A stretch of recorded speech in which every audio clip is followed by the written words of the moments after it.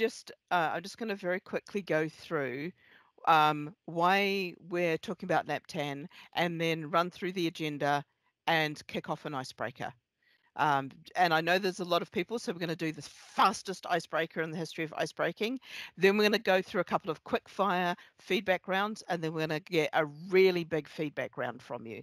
We've put aside almost a half of the meeting to get a huge bulk of feedback from you. And then we're going to ask you one thing that we could change. So that's kind of how it's going to flow. So this is a little story of NaPTAN and why I think as a service designer, it's really important. So this is a little story of a council worker moves a bus stop due to roadworks around a corner. I can't draw a map, so I just had to write the word corner sideways in there. Sorry about that. Trying to draw a 3D world. And a blind bus traveller sits down at a bus stop, sits down in the usual spot, and somebody comes past and says, mate, the bus stop's closed. It's now somewhere else. And of course they didn't know because they weren't able to get that information. And this is where NaPTAN, the vision comes in of like the council worker emails through to somebody like yourselves, the LTA data administrators, using some kind of technology magic. They can update a website or update something that says this bus stop has moved and it's going to move for the next 6 weeks. You can do things like only change one bus stop. You can set a start and stop end date for a small move. This goes into NaPTAN, which is solid gold data. We're talking disco quality, solid gold, blinging data. That is really brilliant, that the bus operators can get so they can move their schedule, that a software company can get so they can update their app, and they update their software with all the latest changes, and that happens as many times as those changes come through. And a blind user gets told by their app, because their screens get read to them, bus stop XY has moved around the corner, and they go to the right bus stop and catch their bus. So that's kind of NaPTAN and its vision. So we're in the process of trying to figure out if we can make this happen. And one of the reasons for this kind of session is to get a lot of feedback from you all as uploaders, really trying to understand what your world is like, and does this vision fit as a service designer, which is what my role is. Does this make sense to your world? What are the things that I need to change to make this make more sense? How do we make this data solid gold data? How do we make this the most blinging disco solid gold data? Because NaPTAN is the key to pretty much everything to do with buses that happens throughout DFT. Without NaPTAN, we would have timetables that don't have buses and all, don't have bus stops and all that sort of thing. So this is the agenda for today. So we're going to quickly do an icebreaker, find out who you all are, get you talking a little bit. We're going to run through what is a bus stop. And that may sound really obvious, but we want to understand what a bus stop actually means to everybody. I'm going to talk a little bit about accessibility, talk a little bit about uploading files. Then we're going to go into that solid gold data, about data checking and data correction, and trying to understand your current processes and how we can make that better in the future. And then we're going to ask you, if we could fix one thing, what would that one thing be? Kind of the reverse of the Apple one more thing. We're going to do it in the reverse way. Now, I'm going to keep sharing my screen, but I'm going to ask you to be interactive in a few minutes. So thank you all for taking part in that tiny bit of chaos. So now to introduce a little bit more chaos, because that is what I do. My job title, by the way, is Harbinger of Change. It should be Chaos Monkey, but it's kind of I got to write my own job title, so why not be fabulous? So what I want to move on to is this question of what is a bus stop? And we might all say this is blindingly obvious, and why are we asking this question? But it's not when you think about it, because a bus stop can be a physical bus stop that's on a street, or a logical bus stop that's in a network, in a diagram, on a map, in a schedule, in a route. But this is how I'm seeing it. So a physical bus stop is created by new construction. It's got accessibility information that can be updated, and roadworks can change or remove it. And for a logical bus stop, you've got route planning, which has your travel time, has the transfer time of that bus stop, and also has the mapping. And as data administrators, we're kind of working with both of those. Now, I'm going to give you a link, and I'm just going to grab it here, hopefully really easily. And well, because I know that this recording goes out, so I'm just going to put the link into the chat. When I can get to the chat will randomly reappear for me. The chat will reappear for me and I will be able to figure out where the chat has gone. I think But the chat is only available to whoever set up the meeting. Yeah, I was wondering where the chat was. Apologies, Jay. I should have shouted that earlier. Perhaps if we just send that to Tim. Yes. Yeah, the problem is in Teams, if you're all external to the organisation, then it isn't available. Yeah, send it to me on an email and I'll put it into chat so people can see it. Fantastic. I will just quickly do that now, but give me 30 seconds to quickly do this. I'll just use the same one, Tim, that you sent me there. I need to send them that and the password. You know what it's like when you try to do something fast and your fingers decide not to work. And we need to put in the password NaPTAN uploaders. Word, then NaPTAN -uploaders, all one word. If you could just put that into the chat, that would be so useful. Thank you very much. And hopefully we can see it. If not, this is going to be interesting to get you the link that I very carefully set up so that we could do this, so that you could all use wonderful technologies and we could share what we're doing in a fast and effective way to get through a lot of the stuff today. As a backup, if you quickly send me the link, I can create a shorter version of it. Just in case I shall fails. I shall do that. Thank you. It's in chat, so hopefully people should be able to see it now. Can you see? No, I don't see it in the chat. You can't see chat at all. Can't open chat. Right, I'm just going to quickly send this to Ben, who is going to make me a short bit.ly link, hopefully, or something similar. I'm just sending it on Teams, Ben. Yep, that's fine. Done. It's in your box. Copy that. Best laid plans of mice, men, and people trying to do this. So while we do this, actually, I can get people's verbal feedback on this while people try and join. So do people agree or disagree with this notion of what is a bus stop? Does this, the way that I've spelt it out, make sense?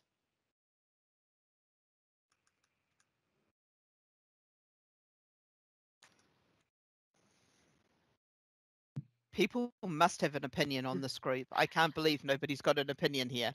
I think what you said does sum it up quite nicely, but it sums up one version of a bus stop.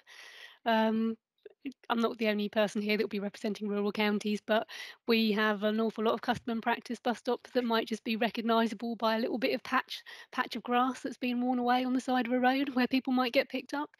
And I guess the other thing I was thinking about is stop areas that you might want to use for demand responsive transport.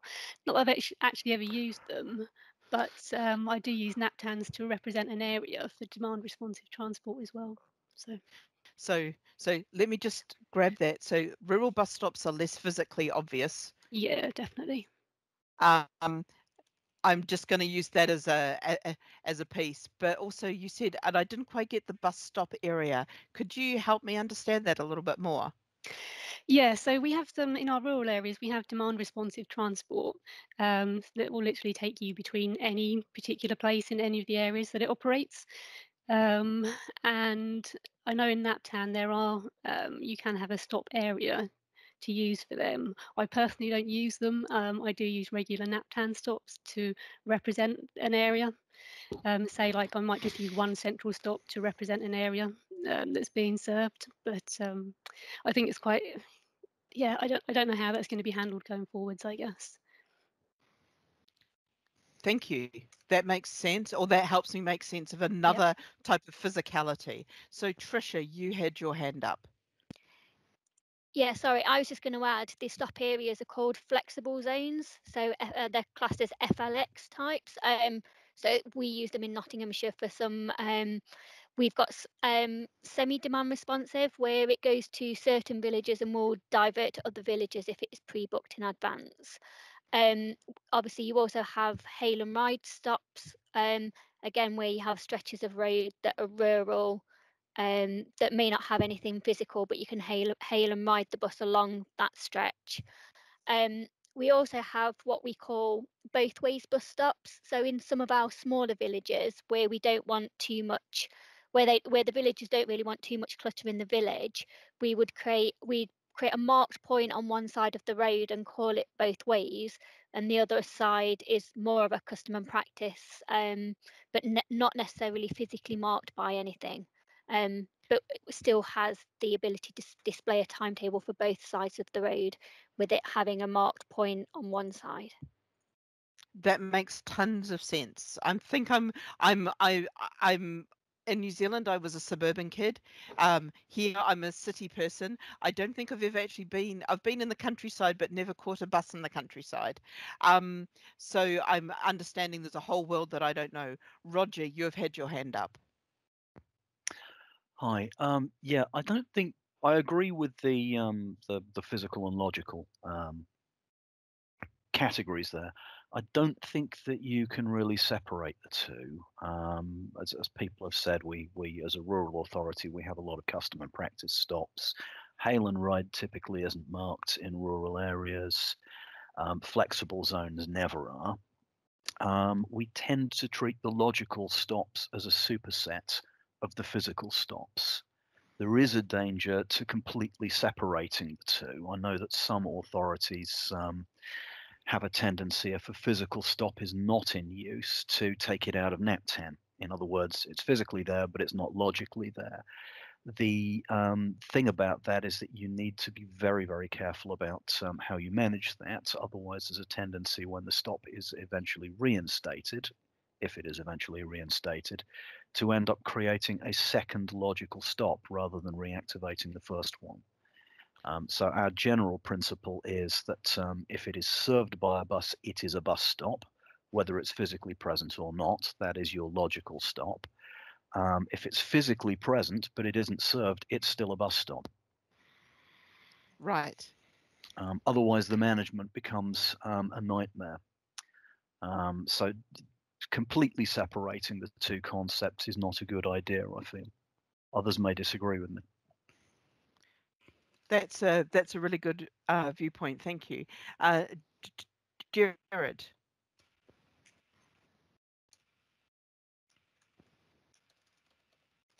I think you've had your hand up.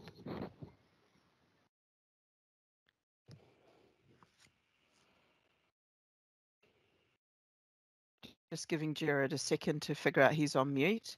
Does anyone else have? Sorry, I didn't hear you actually. Didn't hear you form a name properly. I don't know if this is actually relevant or not, but I would see bus stops not in isolation in some cases, but as part of a wider transport network. So bus stops are sometimes grouped into bus stations, and they're also important about effective interchange, not only between different bus services, but between different modes. And I know we're sort of primarily talking about bus stops, but I would think that's an important factor to take into account as well. So I've got no problem with the definition. I'm just sort of broadening it slightly. I like that, and I heartily agree. And I think what I'm sensing is there's a real difference between how somebody within a city sees a bus stop within a very urban environment and somebody in a more rural environment sees bus stops. And the practices that are around those bus stops, because I don't think there are hail and ride sections in TfL. I don't think there are. There are, with respect, quite several of them in housing areas. Sorry, I didn't want to contradict you for the sake of it, but no, it's you did fine. make the point.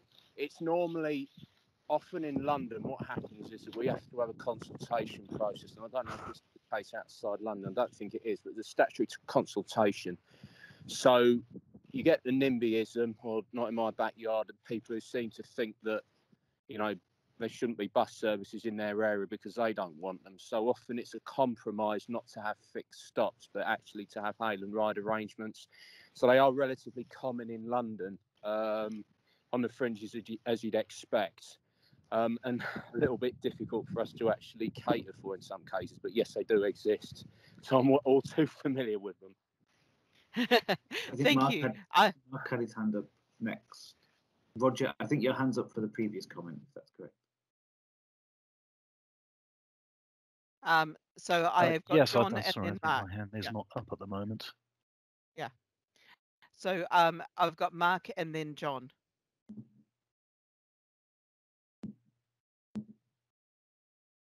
Oh, I apologise. My hand hit that that little hand symbol. I do everything that I was going to say has been covered. So move on. Fantastic. And John McCabe, I think you've got your hand up. Yeah, sorry, forgive me if this has already been covered, but I'm not understanding what the aim is with this, what you're trying to achieve by asking what a bus stop is. I mean, all this information is like already available in the NaPTAN scheme, what a bus stop is, flexible areas, hail and ride areas, light rail, and things like that. So I feel like all we're talking about is the schema that's already been published. Are we looking to actually change the schema? I'm not looking to change the schema. I'm looking to really understand what the words are, how they actually match reality, how they work. I'm a service designer, so I'm trying to help us understand what NaPTAN does and what it serves. For what purpose? What are you looking to do at the final part? Are you looking to change the? Sorry, my understanding was you were looking to update the national NaPTAN database where everybody feeds into, and this just seems a lot broader, that we're actually talking about bus stops and things like that. Sorry, I'm not trying to come across as an arse or anything like that. I'm just trying to understand what the purpose is. You're not coming across as an ass at all. Don't worry about it. Not yet. It's trying. So as part of the NaPTAN refresh, is trying part of making it better, building that solid gold data. Understand what data represents is really, really important. That's why understanding this has really helped me understand the difference between a bus stop and a flexi ride and a hail and ride, and what the hail and ride areas are and things like that, trying to get those different perspectives, because even reading the document tells me something but doesn't really help me understand, and hearing it from you, hearing you describe what you're talking about actually really helps us get into what NaPTAN should be doing and how we should look at helping you do better and helping you serve the users of this data better. So that's my goal. Does that make sense? And please don't feel an ass for asking that question, because it was a really good question. It makes sense to a purpose, but I think you're looking at a vastly bigger project than what's actually what's actually going to be delivered, isn't it? I think because there's so many inputs, so many local authorities inputting this data, and everybody's doing it as per the NaPTAN scheme, to actually try and figure out if everybody's doing it correctly, it's quite a big ask. And that is a big ask, and that is something that we're going to touch on, because it's about understanding if we can do something with the software that makes it easier for you to be more correcter.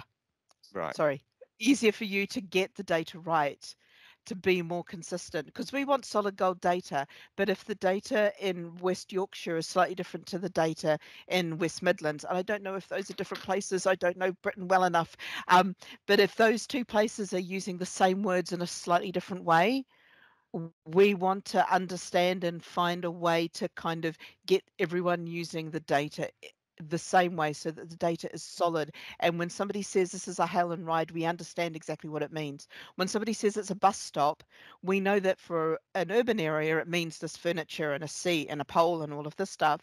And in a rural area, it means, well, you kind of stand about here and wave your hand when the bus comes, and that's about right for the bus stop. And it's just kind of allowing us to think in the right ways about it. Because if I think a bus stop is always has to have a pole and a sign on it, and as you've described, as people have described here, that doesn't happen in a lot of places, then that means that we need to think about what a bus stop actually is. Right. And Okay. the sort of information that we need to capture. Has that made sense for you? And Yeah, these are really good questions. it Really has, good yeah. questions. Yeah, thank you. So from a Manchester perspective, we have the whole lot. Plus, we got also everything. have light rail. That's part of the national NaPTAN data set, the 940 data set as well. So we don't Yes. we manage that on behalf of DFT. So that's the 940 on behalf of Greater Manchester. Hopefully that makes sense. Fortunately, this has been other recorded. areas are the same as well, like Nottingham and Sheffield. Yeah. Behalf of DFT. Excellent, because that's a really good separate piece to know. Thank you very much, John. Di, you've got your hand up. Hi. Literally, just to take it back to basics, a bus stop is where the bus stops, regardless of what's there. You know, we've got from nothing, from your patch of earth where the bus traditionally stops, to your full bells and whistles bus station, to a plate and a lamp column, which may or may not get removed when they refresh the lamp columns. You know, don't make it too complicated. Like it. It's literally just where the bus stops. I like it. I like your definition. I think that's one of the most beautiful definitions that I've heard. Are we okay to move on? Does anyone have anything else to say on bus stops? And I know that I put some stuff on the disagree side. I just kind of wanted to separate those ideas out because this is going to help us think about what we need to do in terms of making your lives easier and betterer. And in the meantime, Ben will hopefully have been making my life betterer, and we'll have some sort of link that I can put up and read out that's very, very short and to the point and is not a massively long link. Yeah, so I've sent it to you on the chat, but otherwise it's bit.ly /DFT top bus. Oh, perfect. Ben is brilliant. I'm just actually going to stop doing that and on to the next one. We're just going to put it in and I'll just throw it in there so that we can see it. And I'll take out we want your fast feedback, and you're all going to get to use this in a moment. Let me go back and start talking about accessibility. It takes me back to the start because of course PowerPoint. Why do something sensible? So we've done what is a bus stop. I wanted to talk about accessibility. So full disclosure, I'm a stick user. I use Citymapper a lot to help me figure out the accessible and ways that I can get around London. So I've got an added interest in accessibility. So what I wanted to look at is we know that we can get some accessibility data. We know that for the 2012 Olympics, a lot of effort went into making sure that accessibility data and the schema was able to collect it. Now, we haven't done a good this may sound like I'm beating up DFT. We haven't done the best job of making sure that we got that data from you. And we want to improve on that. So what I want to ask you really super quickly is, if you could, would you tell us accessibility data? How would you do that? And when I say how would you do that, is that we've already got this data and we'd just give it to you, or we'd need to go and do some surveys, or we'd collect it from our users. So thinking about the how you would do it and what would change for you if you could do accessibility data. So now we've got this bit.ly DFT top bus. if you go to that link, you should be able to see the Murally that I was playing with, and it will ask you for a password, and the password is NaPTAN uploaders with all the cases the way that I've done them. So if we swing across and have a look at the next screen, we should be able to move to accessibility. I love this. And you should all be able to see there is an area around, there are 3 different areas. If I could, I would. What would change for me and how would you? Now, over on the left-hand side here, there is a little thing that looks like a text, and you can choose a sticky note. Choose your color of sticky note, and just put your sticky notes on of what would change. If you could, you would. How would you? And what would change for you if you did? And you can use the zoom to make it fit on the screen and read a bit better. Now I'm going to use the timer, and I'm going to set the timer for 5 minutes. Start timer. So when that timer goes, I will get an alert, and I'll give you those few minutes, and we'll read through them and have a quick discussion. Is everyone okay with this? Is everyone able to get into the bit.ly link and play around with this? Might need to share the password for a little bit longer. Oh, sorry. Let me just run back. The password is NaPTAN uploaders, and you're getting a preview of what the next one is. Let me try to get this to behave in some way. Yeah, so it's NaPTAN -uploaders, all kind of one word. And raise your hand if you've got any questions or queries.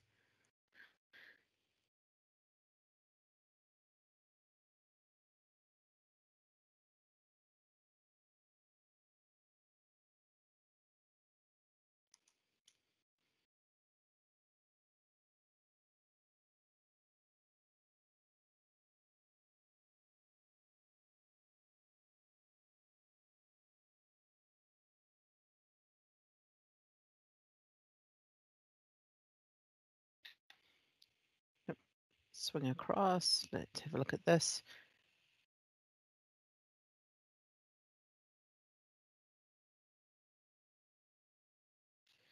So I can see a couple of people are starting to put stuff in. Is everyone getting to grips with how to use Murally and putting those stickies on? So there's 3 kind of broad areas. If I could, I would. How would you, and what would change for you?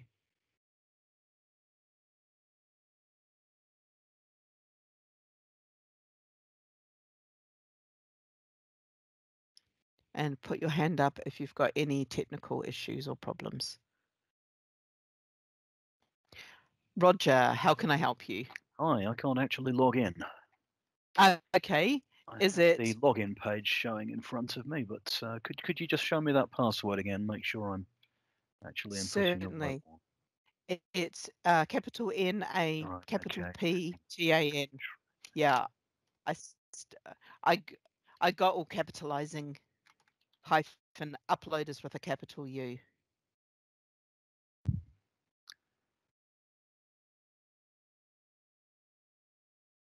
Did that get you in, Roger?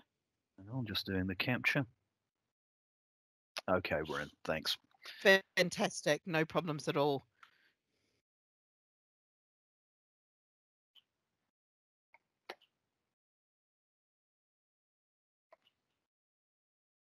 So according to the tick box, there's about 2 minutes left. If you try and use the sticky notes rather than text boxes, that's brilliant. We'll just, believe it or not, this is one of the easier sharing type whiteboarding things that we've found. Jay, just want to make it clear where you go to get the sticky notes. Yes, it's on the left-hand side. And it's the second icon down, and when you mouse over it, it says the word text. And when you open it up, there's some text boxes, and then there's a pile of sticky notes of different colors. There's 3x3s, 5x3s, and some circles. You can choose whatever color suits you and you feel most comfortable with.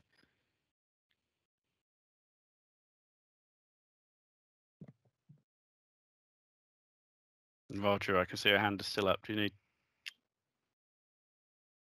Oh, sorry, that's a legacy hand. Just checking. Sounds like a medical condition. I've got legacy hand. all these online only conditions that we have uncovered.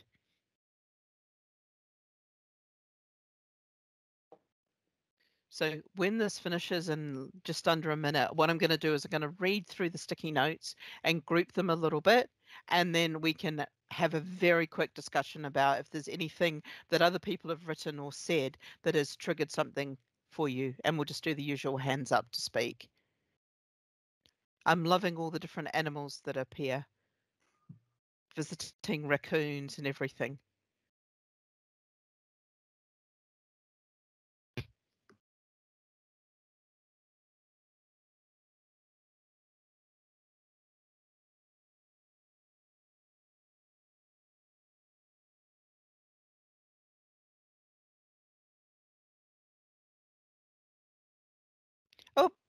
Oh, I like that sound. Did everyone else hear the sound, or was it only me? I got a very proper kind of like an airplane announcement ding dong sound to tell me that time is up. I can see people are still working, so let's take another minute. Adrian's going to stress out about time, but it's completely okay, Adrian. This is all going to be fine.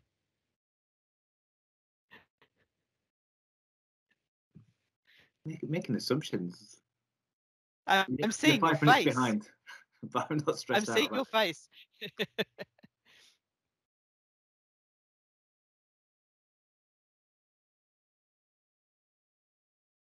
So what I'm going to start doing in a moment is go through and read out what's up there, and then anyone who has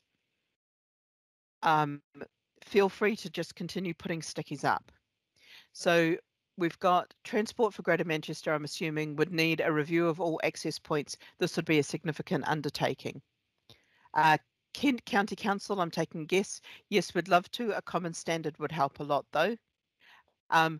LA or regional data to ensure data similarities. Does this mean that I'm just trying to understand this one from the lovely person writing in blue? Does this mean that the data about accessibility needs to kind of meet a standard and be the same? Every stop would need surveying, which is a massive impact on resources. This would also need to be kept up to date. Just put that there because that's a group.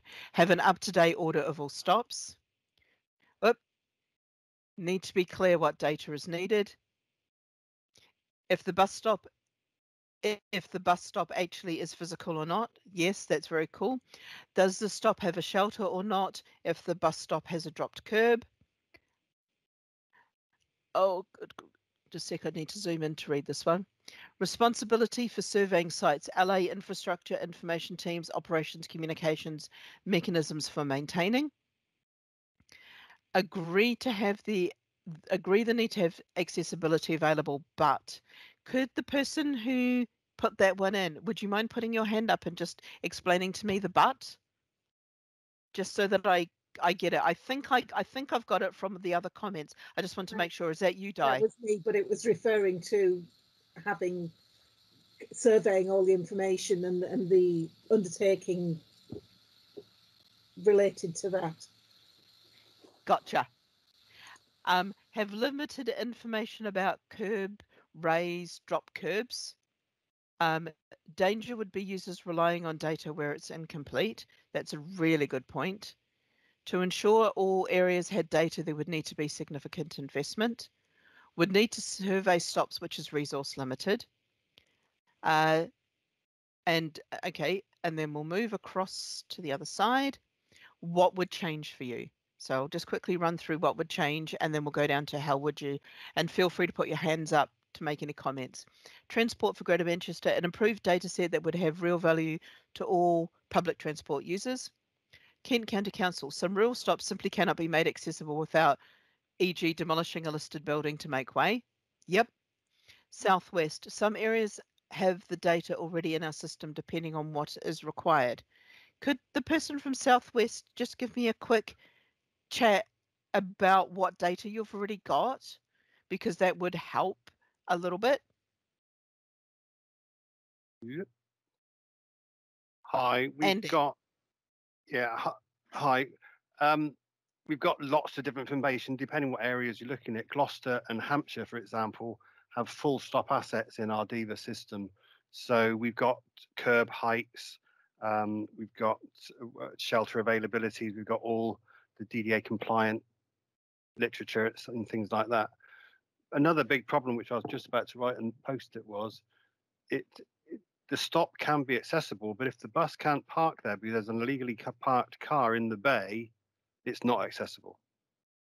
Mm-hmm. So accessibility can change minute by minute. Very true. Right. I'll just put a little tag. Actually, I'll put this over here. If you could, you would. I'll just put a note. Accessibility can change minute by minute. By minute. I also understand there's a, so just to make sure, there's a standard of accessibility that you feel held to and are working towards. Would that be fair to ask? Is there a book of, like, I found TFL's one, so I know TFL's has a whole thing about how bus stops are accessible and curb heights and things like that.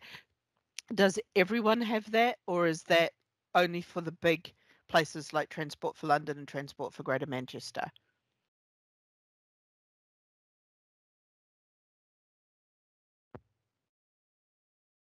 Roger. That's certainly not something that we currently have. We have tools for gathering that information now, but those are pretty new, so we're still about halfway through our stop fleet, as we think of it. I think the bigger problem actually is deciding on a common format here, because you can't simply say that stop is accessible or that stop is not accessible. It can be accessible to certain vehicles but not others, for instance. So it's an interaction with the bus service at that point. So you need to decide exactly what level of detail you're aiming at, because you can't just say it's accessible or it's not. Absolutely, and I agree that accessibility is something that also changes. Sorry, I'm just trying to do two things at once. My brain won't allow it. Accessibility changes. I run accessible events, and things can happen to make them less accessible. John, very quickly running to you, and then we're going to move on. While this, Tansy, John, then Tansy, and then we'll move along. Yeah, Jay, John. we don't have anything that guides us on when a stop becomes accessible. We don't have any guidelines or anything like that. Cool. Thank you for letting us know. So no guidelines on when a stop is accessible. This leads to a whole pile of questions about what is an accessible stop, but we'll not do that right now. And Tansy, you had a thought? Yeah, so we don't currently have any guidance in Wales either. We have had discussions about it with Transport for Wales, but I kind of agree with the previous comments that there has to be certain levels and degrees of accessibility, because the vast majority of stops in Wales are rural, and in these areas where you don't even have a shelter or lighting, that level of accessibility is different from in urban areas where the curb height has to be correct and the bus needs to be able to pull up to the curb, etc. So yeah, we are looking at different degrees of accessibility in Wales, I think. I think that's really important to understand as well when we try and collect this data, what accessible means. So let's sprint back. We're going to move on from accessibility, and we're going to look at uploading files. Now, hopefully this will be really fast, and we'll do this faster than anticipated, and we'll catch up on some time. So really, really quickly, I know that you all currently upload files. I know that we sent you a survey. This is me just seeking the tiniest little bit more information. So I'm going to ask you very quickly to go onto this stay on that mural. I'll take you down to the next bit, and it's about how you currently upload your files and what you think of the 3 different ways of doing it. There's one way, which is via some kind of FTP application, and I've got a picture of one, a standard one. I think it's FileZilla that I use.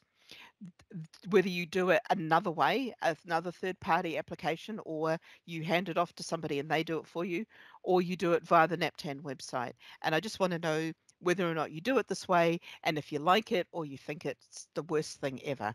So let's just run back to the Murally. And if I click on this, it should take us down to the uploading files area that you can now see. Oh, wow, people are already starting on this. I'm loving you all for doing that. If you just put in, so FTP applications on the left-hand side, done another way down below, and the website on the right-hand side, just let us know your quick thoughts on those different ways of uploading. And I'll give you 2 minutes because we don't need quite so much time on this one, I don't think. And then we'll just have a super quick discussion, and then we'll move on to the next one.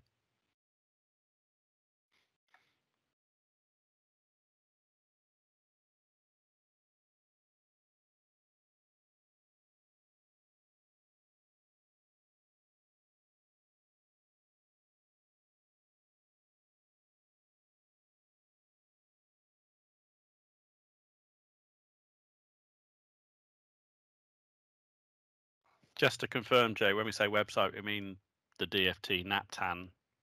We mean the DFT. DFT.gov. Yeah.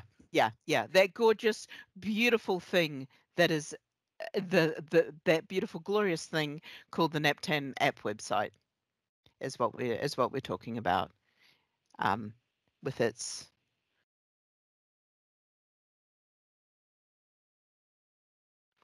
yes.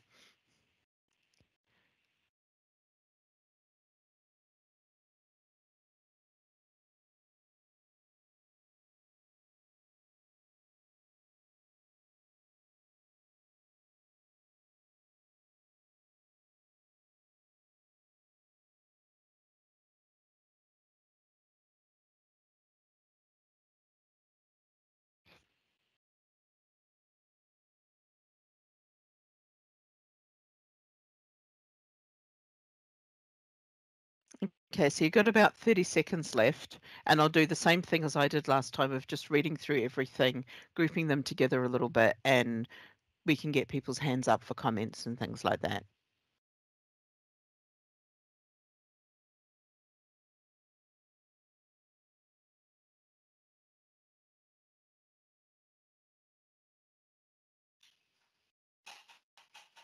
Oh, just bear with me here 2 seconds, because I have a delivery at my door, which always happens. Really helps that the timer sounded like a doorbell as well. I mean, this is a very useful exercise to us on top of the information that we'll get from the survey, just to understand where to focus our time, because already there's some interesting comments about using the website and how straightforward that is. For those people who are using the who are using FTP, I'd be interested to know what application you're using. Right. Thank you for your quick patience there. So let's go through. I'm going to start off with the applications like this one here. Website FTP was difficult to set up with IT. FTP, I need to zoom in, I can't read that. FTP via batch files, I upload 22 errors at a time, works great, although error checking is better on the website. Transport for greater, I'm assuming that's in Manchester, 940 changes sent via Excel to DFT, a clunky method. So, sorry, I've forgotten the person's name from Transport for Greater Manchester. My apologies, I'm bad with names. Does that mean that even though you're looking after those stops, you've got to tell DFT about them, you can't update them yourself, and you would like to be able to update them? That's correct, yeah, Joe. We have to send it via a spreadsheet highlighting what the changes are. And if we were to ask you to just upload them yourself using the application, would that be acceptable? Yeah. Anything that just cuts it down is a really clunky method. We have to send a spreadsheet and then we have to wait a number of weeks before it's actually live in the data set. Yeah, it's one of the things that we've highlighted, that we don't have a sensible way of being able to update what we call the centrally managed stops, or the things that come in via us. And it's one of the priorities to fix, to be honest, because the method of actually updating it isn't great. Cool. Brilliant. So Transport for Greater Manchester, 180 changes. This works fine. Kent County Council website, because it doesn't upset our IT department. Easy to do. Upload onto DFT NaPTAN website would be better to be able to update direct like the Gazetteer. Could somebody give me just a really quick run past that one? What do you mean by the Gazetteer? Is that NPTG? Yeah, I think it's me from Cumbria. No, it just we keep our database on an Excel and a Access database. So if I make a change to a bus stop the day after I've uploaded it to the DFT site, that will stay out of date for the next month until I do the next update. Whereas with the Gazetteer, I can go on, I can change something, and it's in the system that next day. So can you just help me understand what the Gazetteer is? It's the localities, places across the county. So the villages or suburbs, or just groups of bus stops, basically. So the MPTG stuff, just helping me understand, that's working really well, but the NaPTAN stuff takes a long time to update for you. Is that what I'm understanding? It works fine for us, but if someone else is using, if a bus operator puts a new service on which needs a bus stop, that's not in the data until I put it onto the national system. Gotcha. I gotcha. Whereas if I could go straight onto the website and put a new bus stop, and also if you're changing the fields you want an extra accessibility field, everyone across the country would have to change their software, which is all different. Whereas if it was on one national website, you could put that extra field in it, and we could all just upload to that as we came along. Yeah, I totally gotcha. And Mark, I think you're somebody that we're probably going to talk to a lot about this. I'm seeing our future there. Let's run through CTV website, very easy to use, though I do not receive the email notifications. Those are the ones that say everything went coolly or everything went I'm assuming that that's what those are, and please put your hand up and talk to me if it's not. SCC use DFT website to upload new files, straightforward to use. Process to upload is relatively simple. Transferring the data is not the issue. The problem is getting information back on the errors. ITO is very confusing. We'll come to data correction and data pieces later, but that's really good to know. DFT website is clunky. Now it has been changed. It's difficult to navigate. Bring back the previous one. I think you might be the only person who liked the previous one, but I really want to understand what you find clunky with the current site, whoever wrote that, if you don't mind letting us know, or you can email us later.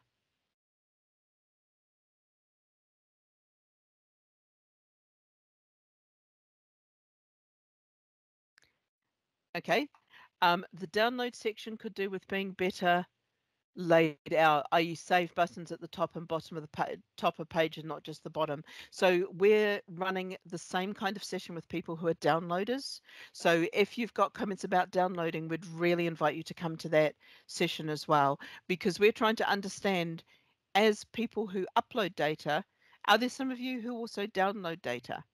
Are there some of you who also consume the data that comes out of NaPTAN, or are the people who put data in and the people who consume it completely separate groups? And that's an interesting question to ask. Roger, you've got your hand up. Yes, we do both. We have certain systems which are nothing to do with actually maintaining our scheduling information, which nevertheless use NaPTAN. And it's not always our NaPTAN. Okay, so I think you're another person that we may be having a longer chat with at some point, just to kind of dig down into that dual usage in those different systems. Di. Yeah, I have to have my surrounding authorities. I download their NaPTAN data because I'm doing cross-boundary services. Mm-hmm. So it's got to be correct to their side as well as mine. Right. So that's really good to know. And like Beth. Sorry, I was trying to find my mute button. Yeah, we also do cross-boundary stuff, but I think last count we downloaded, I think, 10 different NaPTAN datasets from the DFT website to be able to put into our central system. We also look after real-time for most of Yorkshire as part of the West Yorkshire Combined Authority. The operators provide the data to us, and then we will upload it, but also we need that information from the bus stops to be up to date as best as possible. It was myself that put the save option would be nice at the top rather than at the bottom, because I do download and upload on a regular basis, especially because recently we're having major issues with our upload section. So, but yeah, we do a lot of stuff for West Yorkshire for most of Yorkshire.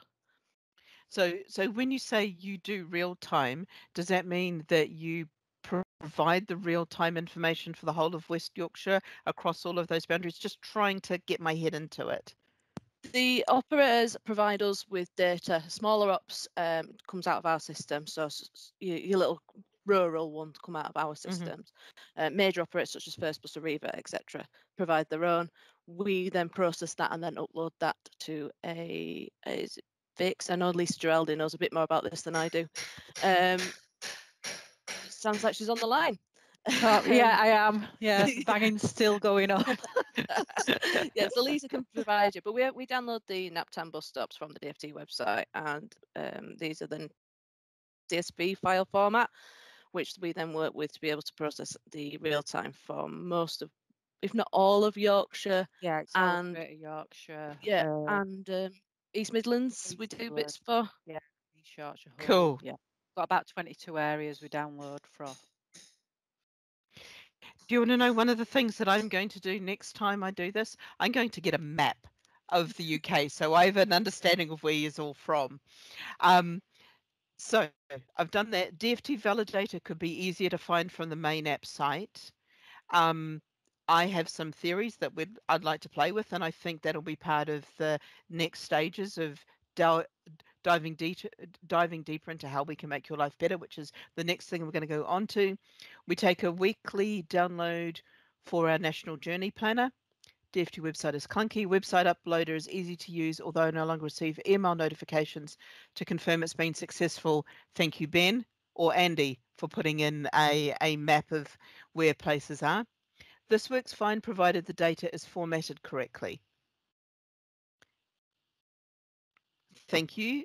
And doing it another way, we've got the clunky emails. Is there anything else that anyone thinks about the uploading process or anything like that that anyone wants to tell us? It feels like a lot of you use the website apart from the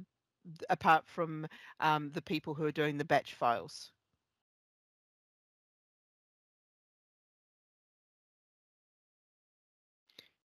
Excellent. Right, let me move along because we're going to now go into a longer feedback session.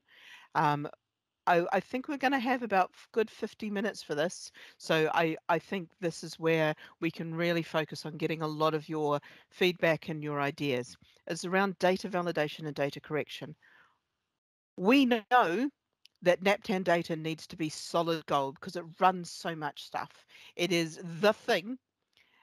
Well, NPTG is also the thing, but the two of them combined are the thing that runs most of the transport infrastructure software across the country. And having solid gold, beautiful data in there is a really good goal.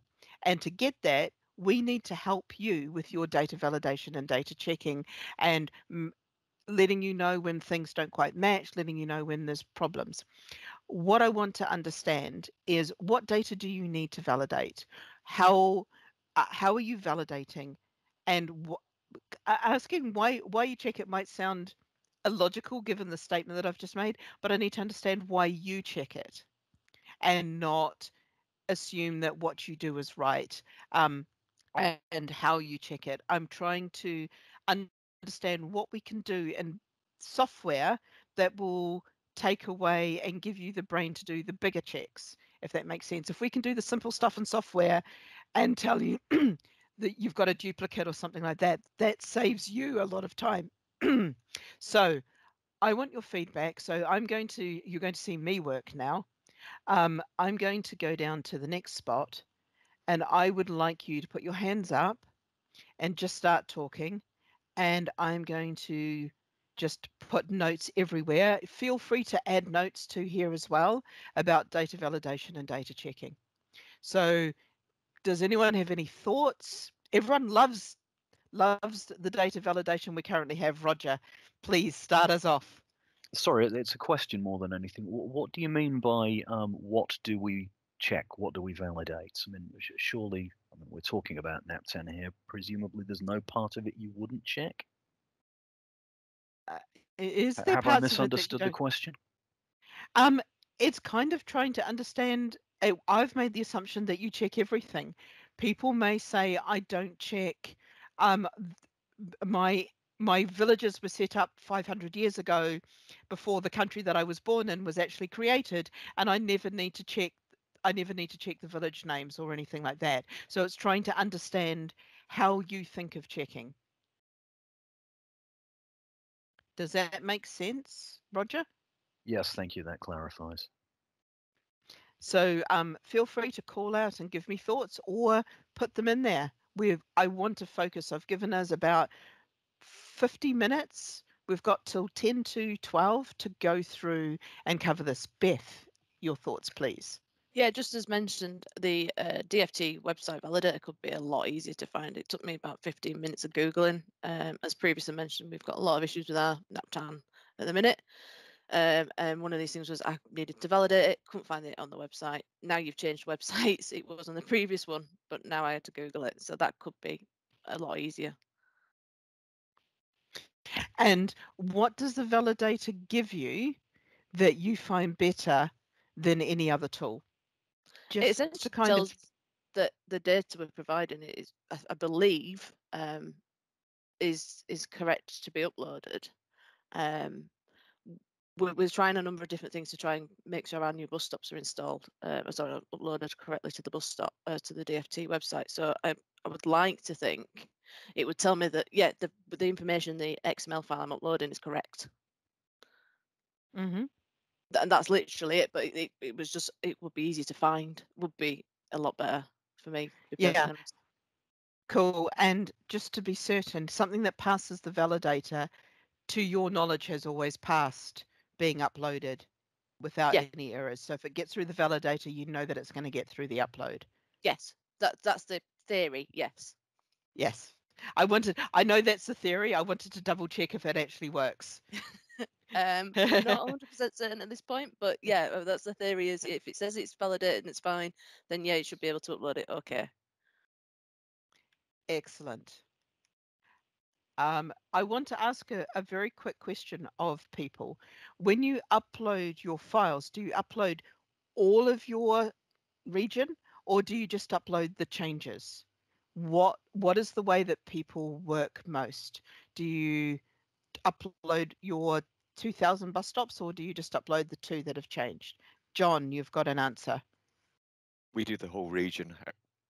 And if we're doing multiple changes, we'll do multiple loads as well. So sometimes we load in twice a day. Right. For multiple changes, cool. Is that because of how you create the XML file, or is that because of your current internal processes? Yeah. So we might get told a bus stop has been moved in the morning, and we'll upload a new data set to say that show this bus stop's been moved, and then in the afternoon we might get another notification to say certain bus stops are being added on or moved to another location. Gotcha. Andy, do you have some comment? Your hand is up. Yeah, I upload weekly the whole of the area, but if any of my local authorities say, right, we've done some major changes on our stops, I'll upload as and when as well. So we can do it as a drop of a hat.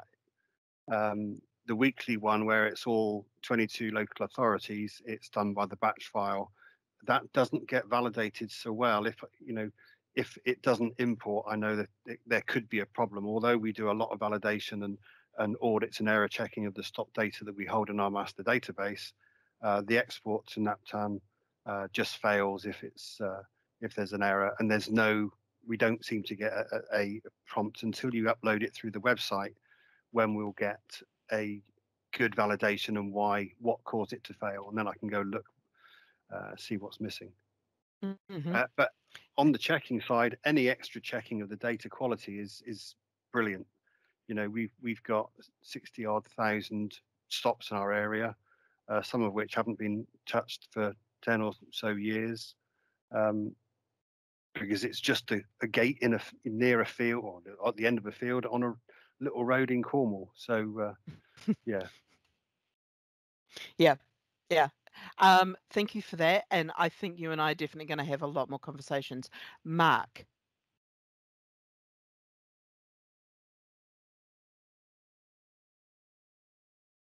Mark Taylor. Sorry, I realize there's probably more than one Mark.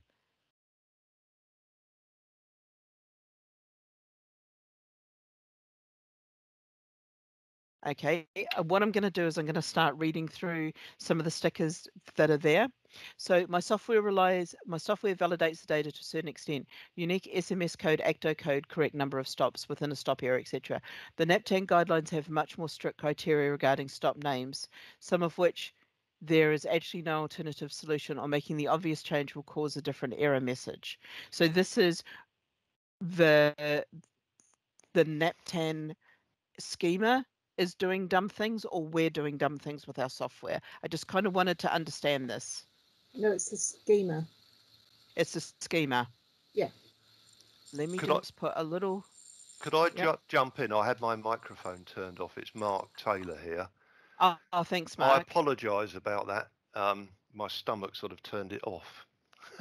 Squashed against the table. All I was going to say is that we make sure that when we send off our data, it meets the tests. But a lot of authorities have been under a lot of criticism for errors in their data. I think Passenger were whispering in DFT's ear about this, and they've produced data for us to check, which is the right way of going around things, to having some independent check to make sure that it is up to date and we haven't made silly mistakes in terms of the road name or the direction of the road where the bus stop is. Unfortunately, the ITO World NaPTAN management tool is being withdrawn at the end of this calendar year.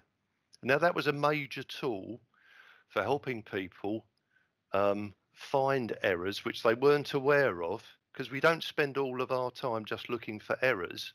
There's plenty of other work for us to be getting on with.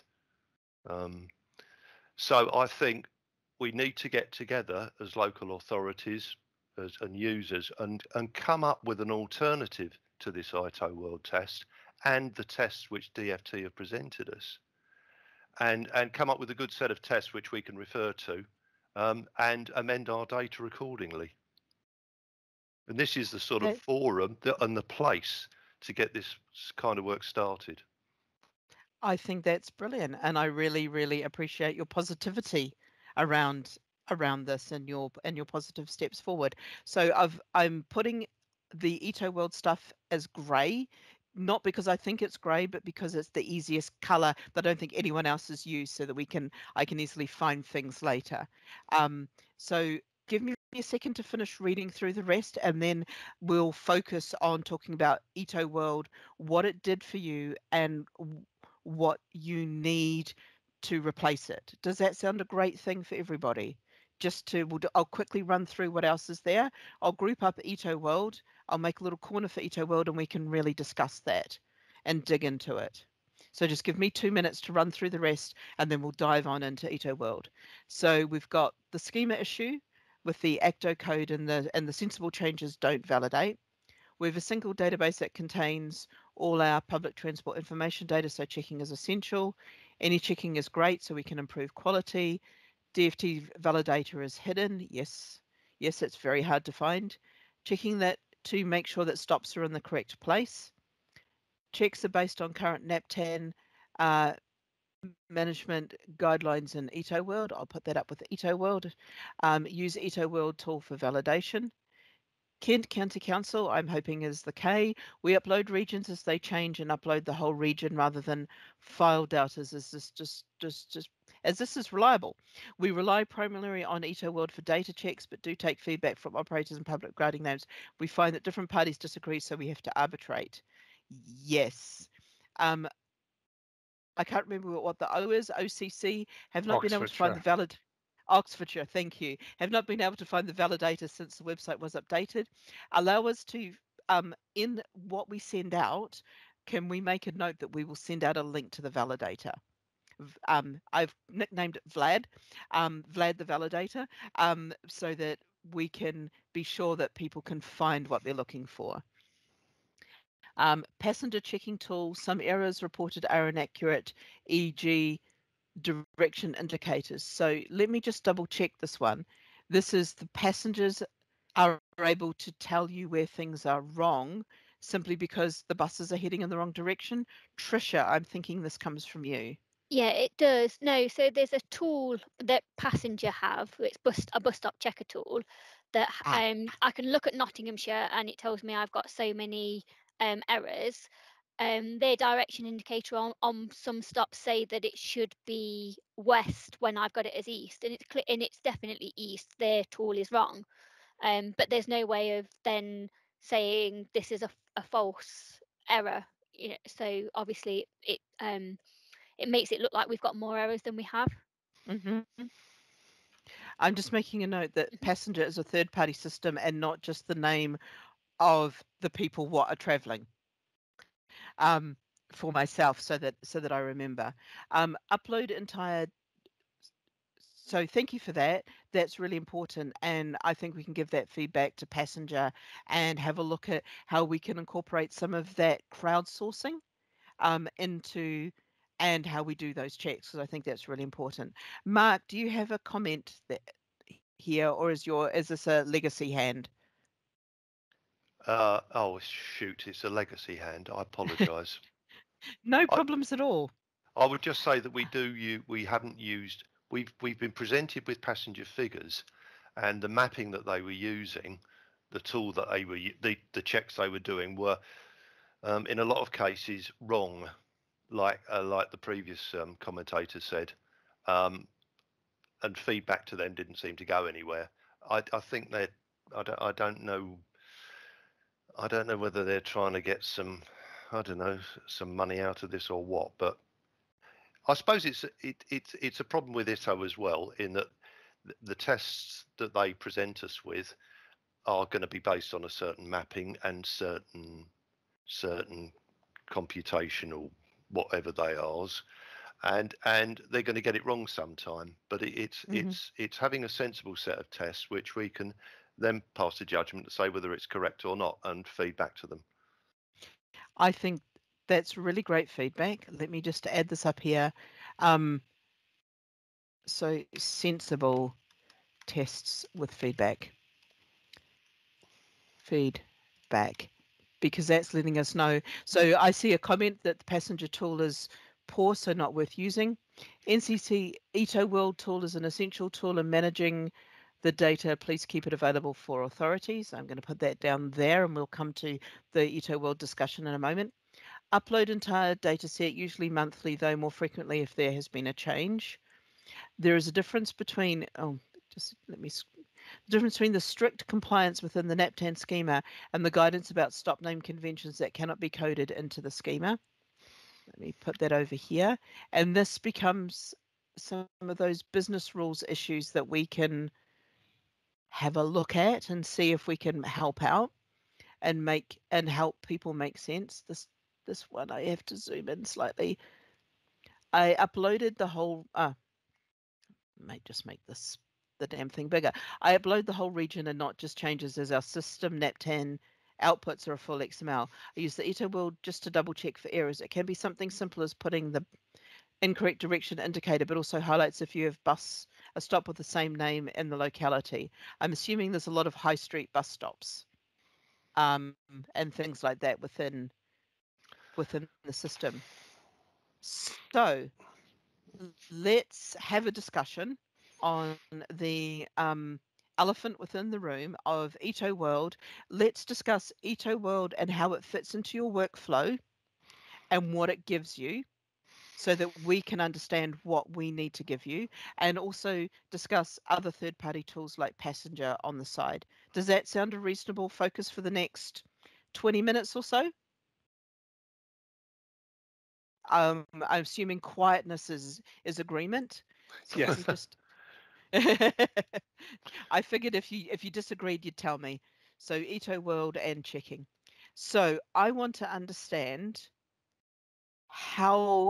what Ito World gives you that we don't currently. Jared.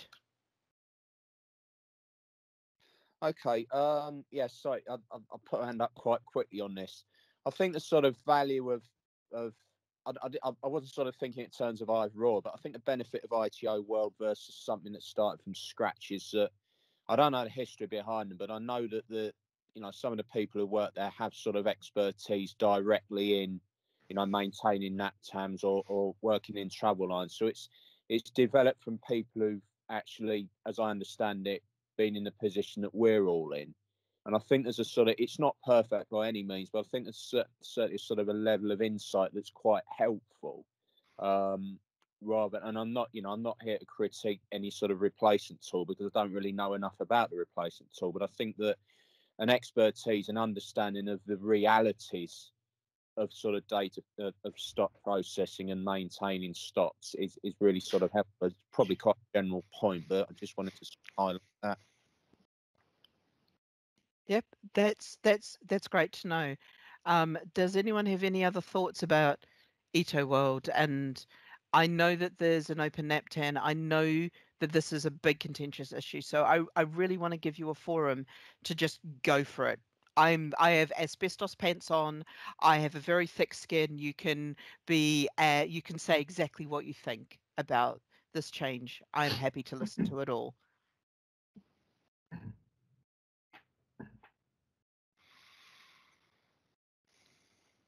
Roger, you're up. Just to say that I don't think that there is another tool like Ito out there at the moment. I've certainly seen nothing that comes close. Various people have complained about the Passenger tool. We tried it. We found it generated nothing but false positives for us. The basic checks that come with your NaPTAN editing software are usually just that, very, very basic. And some of these checks, I think, can only be done post hoc, like the ones to do with distance to a road, that kind of thing. I doubt that's something that can be quickly and easily done in software in a live environment. So we rely on it very heavily. I don't really know of a replacement right now. If anybody else does, please tell me. Thank you. That's really good to know. Does anyone else have any thoughts? I see things appearing and disappearing from my eye line. Derek. Hi. Yeah.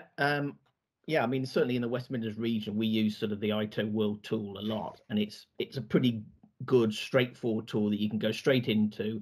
It lists any issues with your particular stops. It's sort of designed very much for local authorities to use, and I must admit I was rather disappointed by the fact that I only happened to notice that it was finishing when I saw a little sort of little note at the top of the actual page saying that this will finish.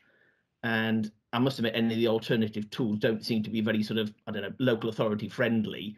And I think really the LAs have sort of not really been, I don't know, sort of treated sort of properly, really, because I mean, we are the people who deal with NaPTAN, keep NaPTAN up to date, send off the data whenever, and respond quickly to any changes that go on. Because I mean, we're getting obviously a lot of new stops appearing in our area with new developments and things, and I send that off. I can check into Ito World, and it will tell me if there's any issues, what they are, and you know, the mapping tool on there is quite useful.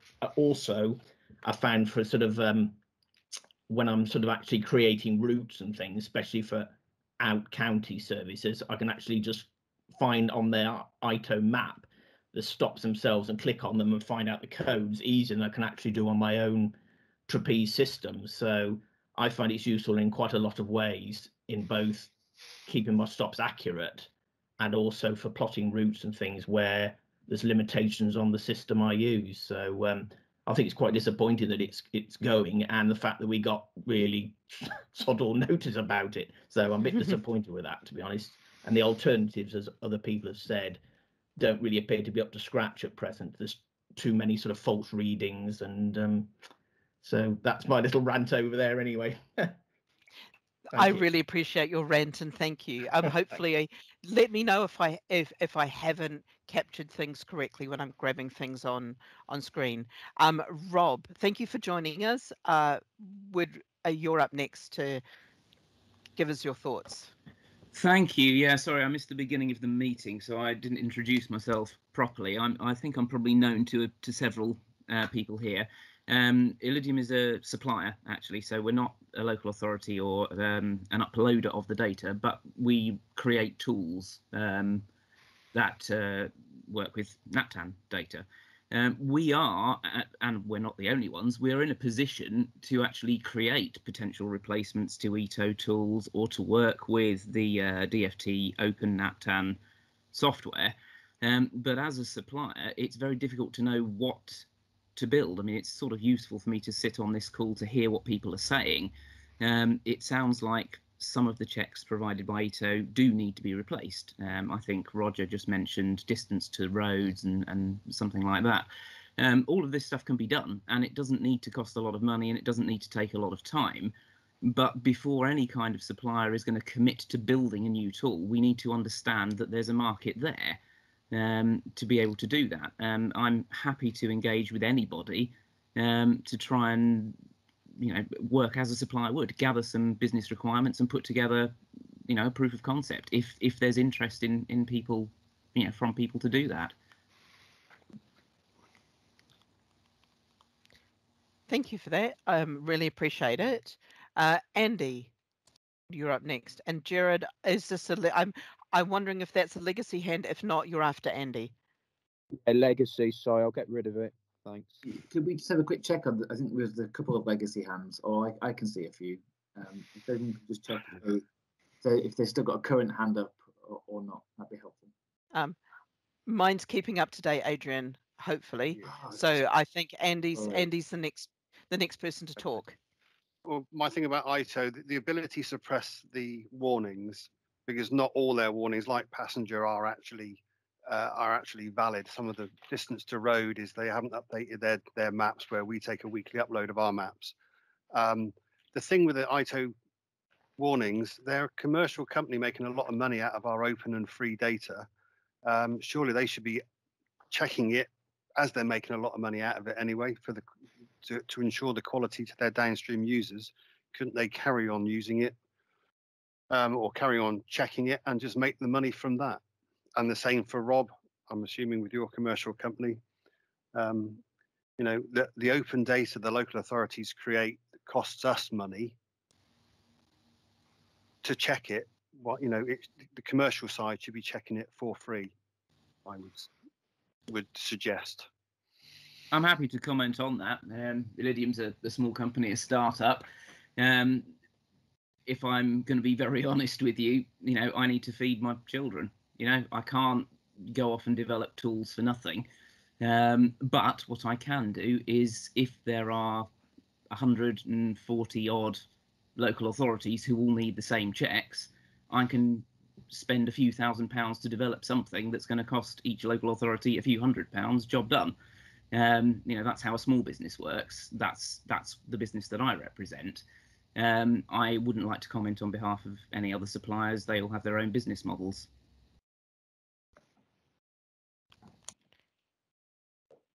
Fair enough. Excellent. Do we have any other? Tricia. I was just going to say that the DFT have data quality checks as part of timetable and route uploads and feed those back to operators, and that's free. So why can't the DFT develop some sort of checker that when we upload our NaPTAN, it gives you a data quality report back that way? If you do, if you're providing it for free for operators on their routes and timetable data, why would you not do that for local authorities and NaPTAN data? Yep. Reporting / checking tool. I think that's a really good point. That must lead you to feel like you've not been cared for, because we're doing it for bus operators, but not for local authorities. I'd love to hear your thoughts. Just that it would seem like the proposal is to go from something that we're getting for free for the minute at local government level to potentially having to pay for something. So you will get that authorities won't pay for it because they don't have the budget even for a couple of hundred, and we will do the minimum that we can get away with, which won't benefit the overall data set. Definitely. Absolutely. If we want gold standard data, we've got to, and that solid gold disco data, we want to give you the tools to build that. We want to help you make that lovely, shiny, top quality, top shelf data for us, because without that, NaPTAN's, I wouldn't say pile of junk, but not as useful, not as good as it could be. Does anyone else have any thoughts here? We've got about another 10 minutes, and then I want to run on to a final little piece for you all. So here's a quick question to throw out for you. Is my dream of solid gold quality data an achievable dream? Is this an unrealized utopia? I am heading towards some kind of socialist thing, or is this actually something that you think could be done? Jared, sorry, my stutter gets in the way when I try to say Jared. Jared, your thoughts? I think it is achievable, but I think that we've got to be realistic. So, you know, the budget constraints are absolutely crucial. I will completely support the previous comment that, you know, as I say, budgets are very tight, and the bottom line is that, you know, third-party apps are arguably potentially making a lot of money out of what is potentially public data, but that's another issue. We can achieve this, but I think it's absolutely essential. There is a nationwide accessibility standard. There's a recognition that this is labour intensive to actually agree a standard, but to actually have the people to go out and actually physically check every single stop. There are other ways of doing this that potentially you could be innovative and cooperate with operators and actually say, well, if you've got a dash cam on a bus route or on a bus route, can you actually use that data and just play the sort of video of the bus route that actually would enable you to, once you have a standard, see whether stops are accessible or not, and get round the sort of very big difficulty, which is a lot worse outside London because of geographical spread of areas, of physically checking every single stop, which may not be realistic. But if we think innovatively, there's a very important prize that is beneficial to not only, you know, wheelchair users for which accessibility is crucial, but, you know, people with pushchairs, people are sort of uncertain. So it's certainly a prize worth aiming for. But to get there, we've got to really appreciate the constraints, appreciate the budget constraints, the staffing constraints, but also try and think innovatively with the things that we've got, i.e. the bus operators and maybe sort of dash cams and things like that. I think that's a brilliant thing. I have some thoughts on accessibility, but I think it's better to have an entire session dedicated to it than kind of bring those in. But I think that's a really important extra set of data. And I love the dash cam machine learning AI idea that I think would be really brilliant. Trisha, your thoughts, please. Yeah, well, the gold solid standards, I was kind of thinking back to your original picture that you drew with the blind person at a bus stop that had been temporarily moved because of roadworks. And just as a local authority, concerned how that is achievable, because it's not always, we're not always told when bus stops are closed by people doing roadworks. Some authorities have permit schemes, some authorities don't. Some works promoters will put out temporary stops, some won't. And it's actively managing that.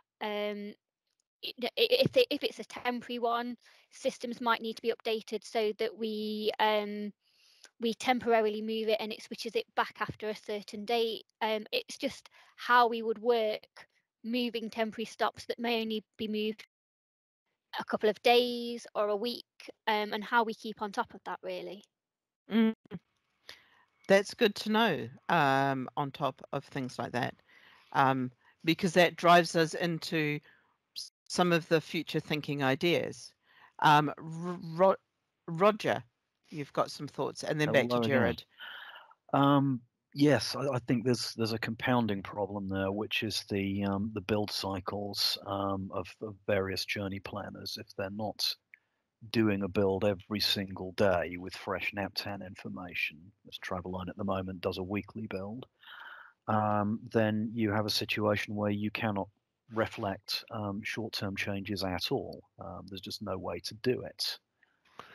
So that has to be taken into account. I think we either have to think about how to improve journey planners so that they are capable of doing a weekly build, which I'm sure is no small task, or we just have to accept that certain changes can't be reflected. I think that's really good. And I tried to reflect that in the little diagram. There's little, you get this via API. So I was trying to think about that, but that's really good to bring it out. And that's a great consideration. Di, and then Andrew, and then Keith, and then back to Jared. So Di, you're next up. Even with advanced planning for roadworks, they often get cancelled due to weather. Obviously very short notice, or you get very short notice that they're actually coming in because it's an emergency.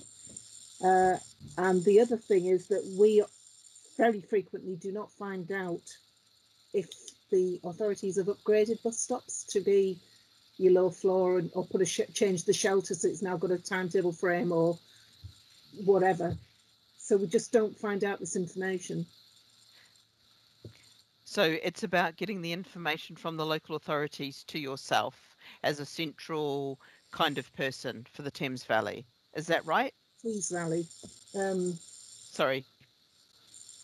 Well, yes, but also, you know, with the best will in the world, we're a team of 3, and we have jobs, and we can't be sat waiting for stuff to come in to cancel what we've already spent weeks putting together.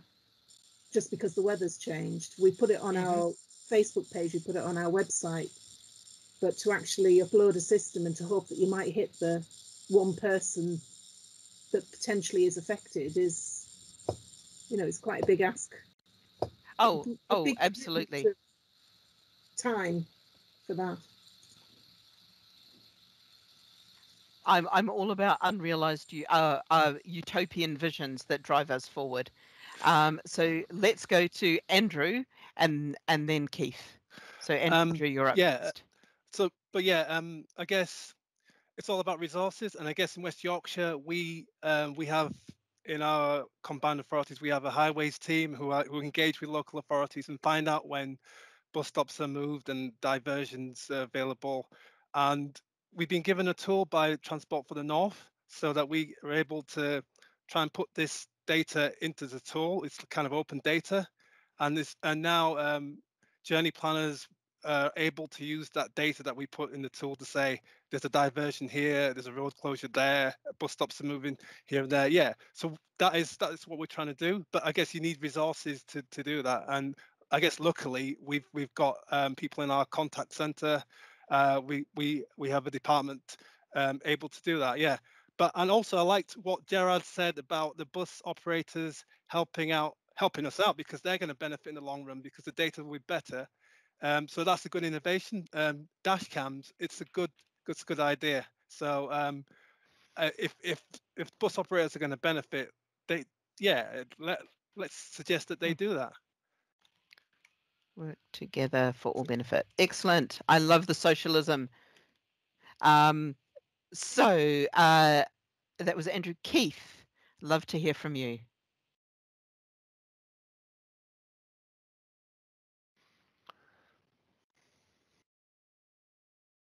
Keith, can we get you off mute? Sorry. Right. That's okay. What you were saying about bus stops being taken out of service.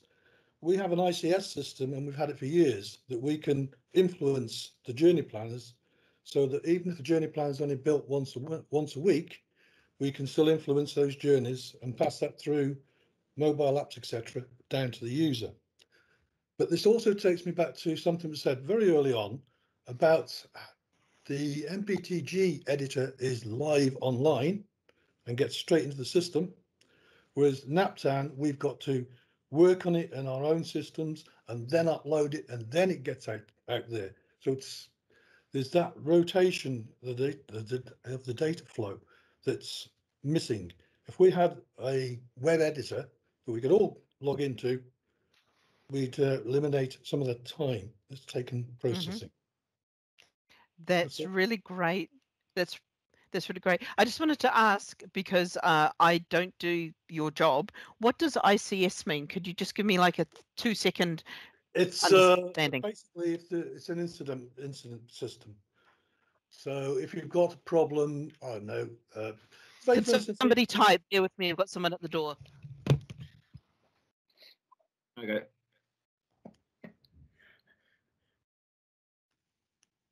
Andy Hull, what does ICS mean, please?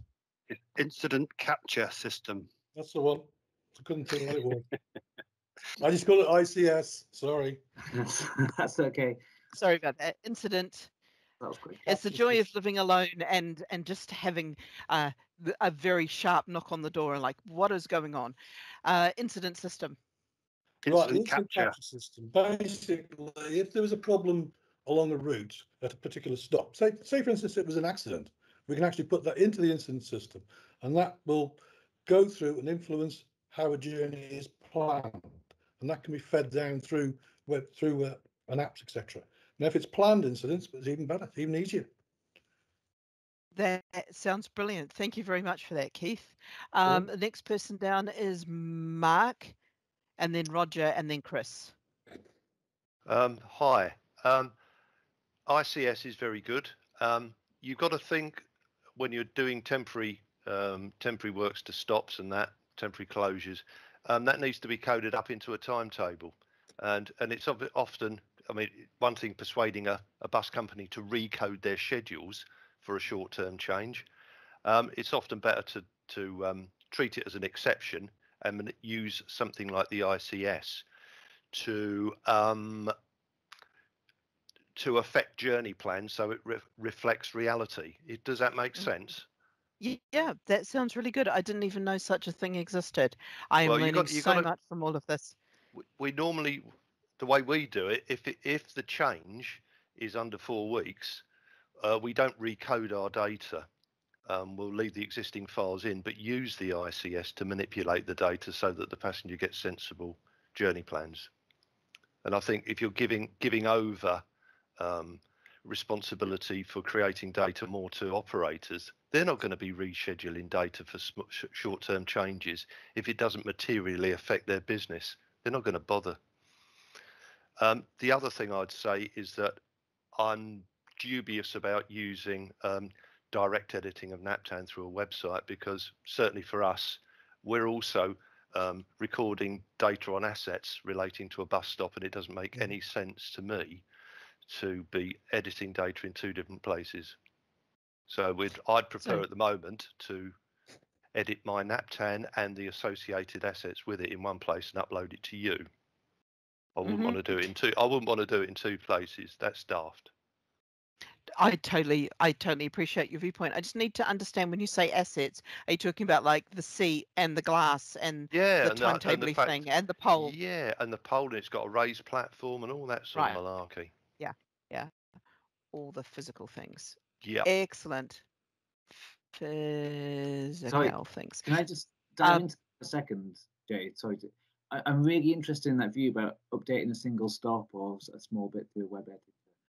I'd be interested in the views of somebody who said that they'd like to do that and how they feel about potentially updating the data twice. Is that something they'd considered? Is that something that feels like it would be easy to do and therefore worthwhile?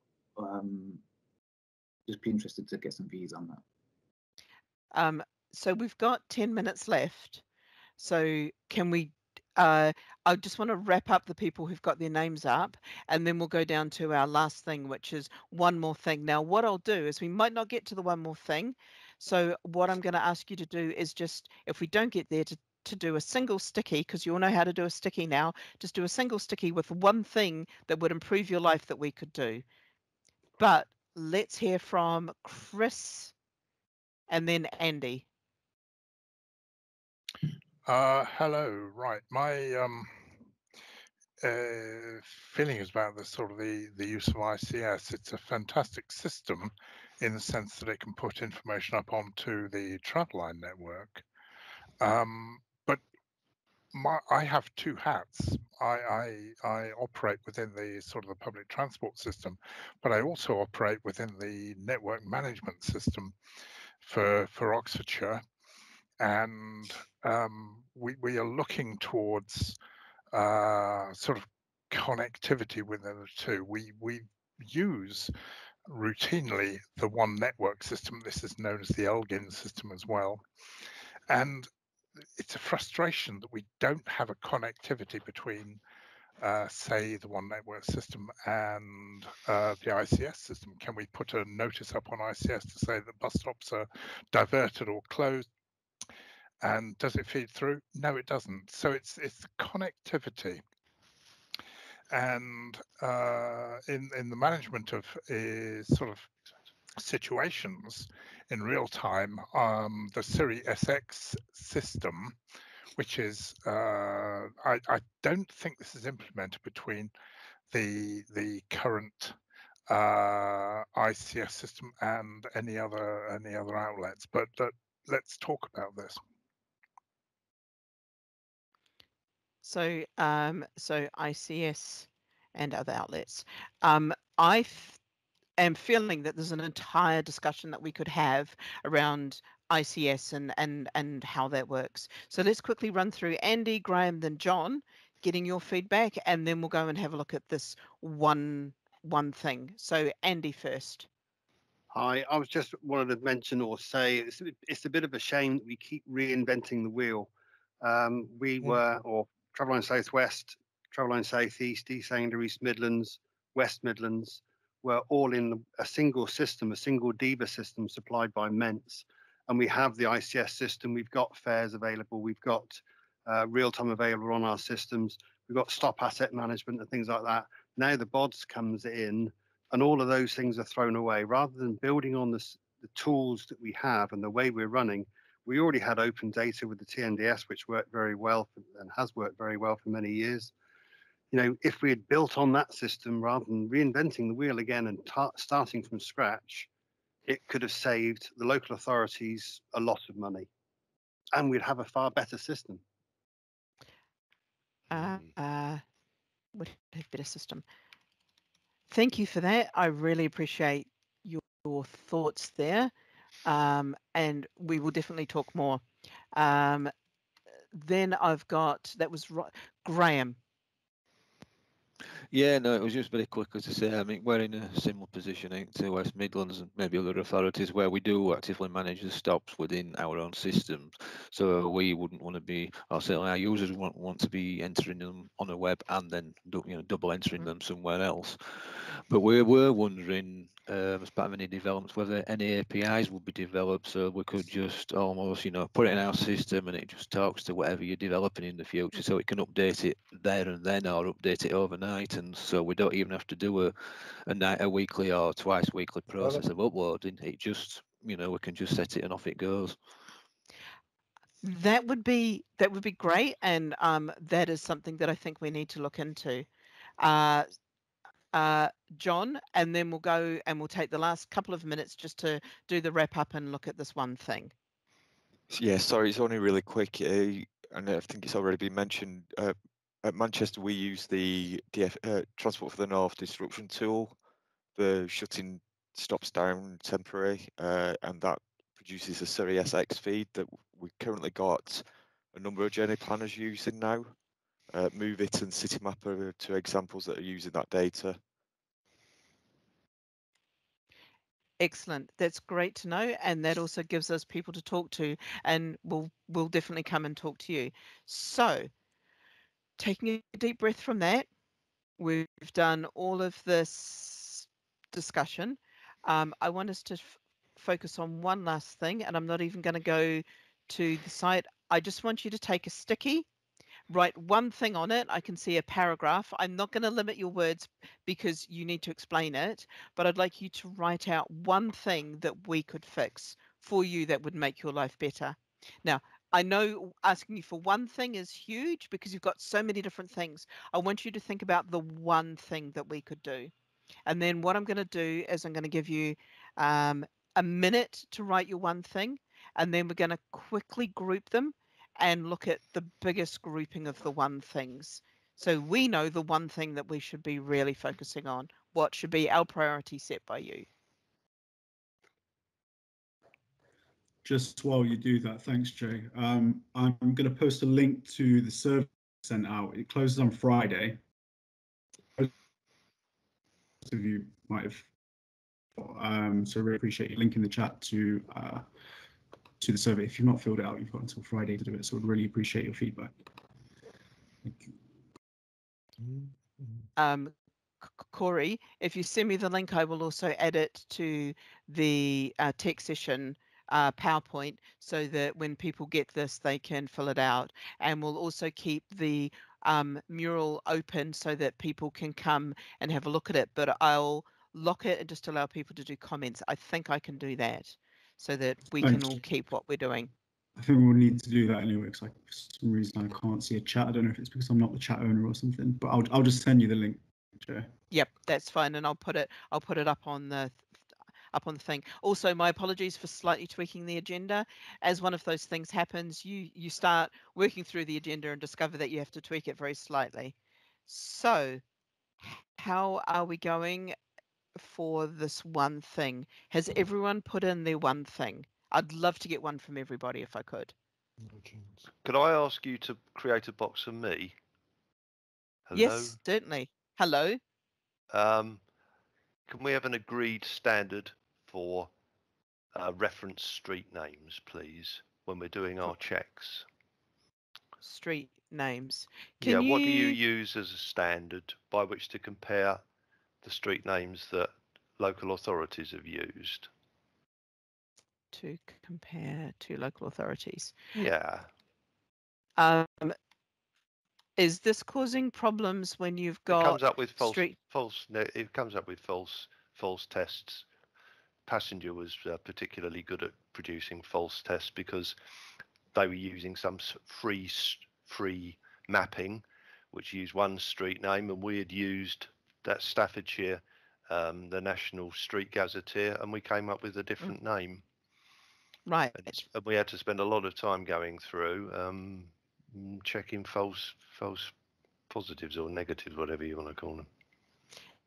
Yeah, it's just the nature of the beast. But if we could have a best guess at what we would use as a reference tool, I think that would be helpful. Mm-hmm. And I've used National Street Gazetteer as the best tool that I know. It may not be free, but it's the best tool. Others may disagree. I'm like, let's what 3 words it and just create a whole new level of chaos upon everything. But that's okay. So let me just have a quick look at what we've got so far. I don't see quite enough. Oh, I see an agreed. I like agreed. So consult with LA's changes and to realize they are not the operators and not the operators are the best independent providers of data. Standardized bus stop names. Let's put that over here with that. I know that's slightly different, but that's about standardizing names. A reliable validation tool which allows for feedback and or suppression of false positives. A data quality tool like ITO with positive errors that could be suppressed. Validation against the NaPTAN schema, but one that is easier to interpret. If it is hard to understand, it is more likely to be left ignored. I like that. This is a big long one, so bear with me. Access to software that can adhere to NaPTAN version 2.4 at least and create non-standard stops, e.g. flexi zones. This is not one thing, this is many things. Downstream systems that can import version 2.4 is most likely only accept 2.1, making 2.4 mandatory like BODs. I believe NaPTAN schema and process works well, but isn't utilizing it to its full potential. Local authorities have to find innovative, bespoke solutions to problems in isolation to mitigate these problems, as opposed to benefiting from what was already available in NaPTAN. Please keep OTA World available for local authorities. Okay. There's a lot to unpack in that one thing. And I think there's two bits there, and I'm just going to unpack it very quickly. One is 2.4 and the other one is keeping ITO World. Does everyone agree that that effectively splits into two? Let's focus on making 2.4 the standard and keeping ITO World free. From Kent County Council, we used to have an ICS system, but Travelline Southeast cancelled its delivery services in September, so have taken a step backwards. If we were to re-implement it, we could take the opportunity to overcome some of its shortcomings. It could close stops, attach text messages to them, but could not change NaPTAN attributes, such as location, for instance. This is because it was part of Travelline and not part of NaPTAN. Gotcha. So you could do everything but move the stop, which you sometimes need to do. Did I interpret that right? Easy to use web uploader with integrated tool rather than fragmented in multiple channels. Live interconnectivity, re-incidents and boss stop alterations. A simple, cost-effective transition from ITO World. Ask the people that do the job before drastically changing the system. Please do not keep on reinventing the wheel. I agree with the agreed. And so that has been really good. Does anyone have anything else to add to the one more things?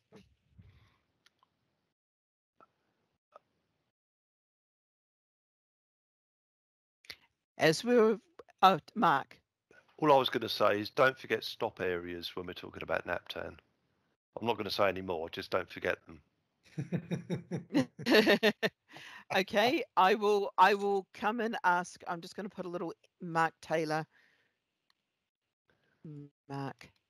I will probably send you some emails with Corey and Zoe and ask you some questions about that, just to really understand what you mean, so that we don't forget stop areas and we do them in a smart way. So very quickly, I wanted to thank you all for your time, for your contributions, for your energy. This has been really great to get your feedback, and I really appreciate your open and honest feedback. We'll get this recording sent out, we'll get the deck sent out. I will keep the Miro board open for the rest of today, so that you can put some more thoughts in. And I'm just trying to think of anything else that we need. We're going to run probably another one, possibly early next year. And we'll be asking you some questions like, who wants to come and be part of a private beta? And who wants to be our test rabbits? And things like that, because we want to show you what we've done and show you how we've been thinking and taking your feedback in and making stuff happen. Mark, you have a moment to say a last thing. Yeah, one last thing. I mean, with ITO disappearing at the end of December, I don't know, maybe somebody would like to put their hand in their pocket and keep it going while we have these discussions. That's something that we're definitely having discussions on. Yeah.